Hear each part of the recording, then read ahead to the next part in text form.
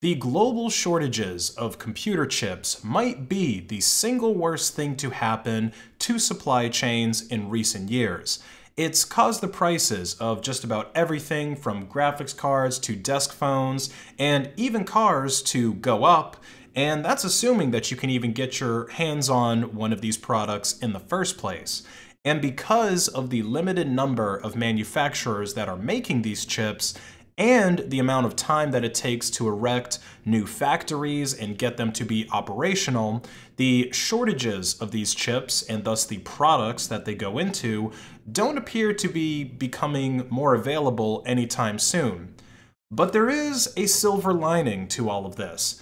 Since the chip shortage doesn't discriminate in regards to what end product the chips were designed for, that means that there is a shortage of chips that nobody likes, such as the DRM chips that come installed on printer ink. That's right, Canon is being forced to manufacture ink cartridges for their printers without any DRM chips on them. Now you might be wondering, what is DRM and why would anybody put a computer chip on a print cartridge in the first place? Why would that even be required?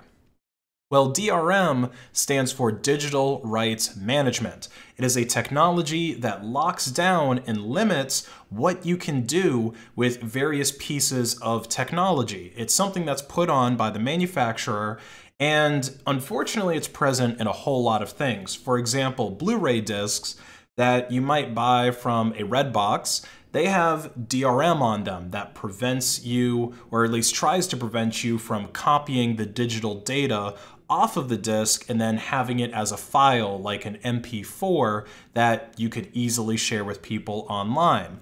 The Blu-ray makers, they might enforce this DRM by limiting the kind of hardware that you can use for playback, which ultimately limits what you are able to do with the property, your property that you bought, even if you don't intend to pirate it. So you might not be able to use it on a certain kind of Blu-ray player or watch it in a way that you might have intended, such as ripping the file from it, and then maybe you want to just load that file onto a phone or maybe a laptop that doesn't even have a Blu-ray player, because hardly any of them do these days.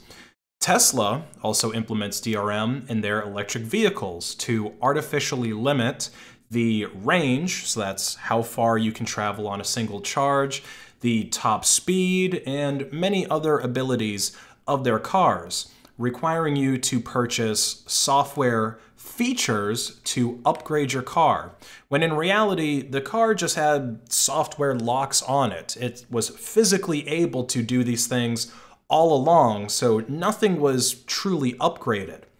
And Tesla has also been known to put these locks back onto a car whenever you sell it to somebody else. So that means that the new owner has to purchase that lock removal all over again, allowing Tesla to double dip for the same exact features that have already been purchased.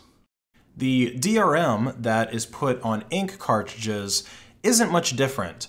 The primary purpose of it is to make sure that you are using so-called genuine ink cartridges. And oh, wouldn't you know, these genuine ink cartridges just happen to be only made by the manufacturer that created your printer. But the problem with this is that ink is ink. As long as you have the right colors for whatever print job you're doing, and of course, ink cartridges that actually fit, your printer should be able to use them, and it shouldn't matter whether it's made by Canon, Epson, or HP. Again, ink is ink.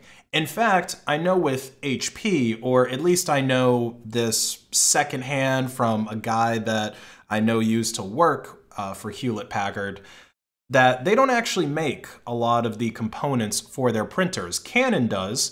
Apparently, Canon also wrote some of the software for their printers, and all of that just gets rebranded to Hewlett-Packard. So those two brands in particular, they should have cross-compatibility with their ink cartridges and their printers, but they don't, because of those little chips that get installed on the ink cartridges that digitally identifies that cartridge as belonging to HP, Canon, etc., and then it limits its use to just printers of the same brand. Now, apparently the whole reason that printer manufacturers started doing this in the first place is that they actually lose money on their printers. They're sold at a price that is so low compared to the cost of manufacturing that they often lose money just on the sale of a printer, but they're able to recoup that money by selling you printer ink. Because in case you didn't know, printer ink is marked up insanely high, something like a 10,000% markup in some cases. Now, printer manufacturers, they could just be honest about this business model and maybe even offer you an option to pay more for a printer so that they don't have to enter into this shady business model to profit off of you as a customer. But no, they choose to add DRM because then that allows them to mess with your printer in other ways.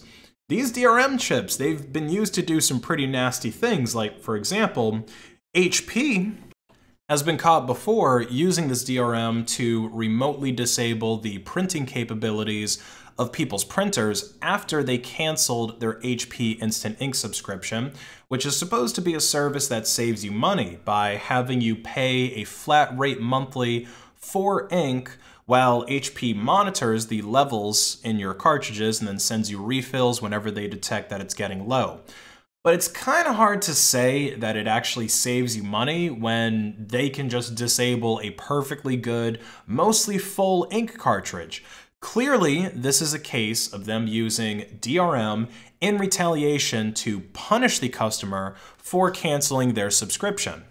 And clearly, HP wouldn't be upset about you canceling that subscription unless ultimately they were making more money off of people that were using it versus just going and buying ink whenever they actually need it. So now Canon is put in an awkward position where they basically have to tell customers, hey, you know those messages that would pop up whenever your tech-savvy cousin would bring over some bootleg cartridge that cost 1/100th the price of our ink cartridges? We would say that these cartridges aren't genuine and they might damage your printer. Well, you can just go ahead and ignore those warnings, at least for this temporary release of our same ink cartridges without the chip. Don't go and use any cheaper off-brands or else your printer is going to implode and form a black hole that swallows the entire block you live on, sending everything to the 8th dimension. So here we have the instructions from Canon's website for how to bypass these messages. It's not anything too complicated or technical. You're basically just pressing OK on a message that comes up when Canon says that they don't recognize the toner cartridge. And then they give you a warning here that, oh, we might not be able to detect your toner levels. It might suddenly go from 100% to 0. But you know the best way to actually tell what your toner levels are? Just print out a piece of paper and see if it's printing right. Okay, that's literally how people have been doing it for decades. You don't need a computer to tell you whether or not your toner is low. And then here we have another example. You just press agree on them warning you that, oh, you inserted the wrong type of ink cartridge, so this might damage your printer, or, results may vary, blah, blah, blah. So here's another example of how to bypass it. So really, really easy thing to do. Luckily, the DRM typically isn't so severe that it actually disables your ability to use off-brand ink cartridges. But now, whenever you go on eBay to buy some used computer parts and you become saddened at the fact that used parts can still sell for over 50% of MSRP, just remember that Canon is also suffering, and that makes the pain a little bit more bearable. Like and comment to hack the algorithm, and have a great rest of your day.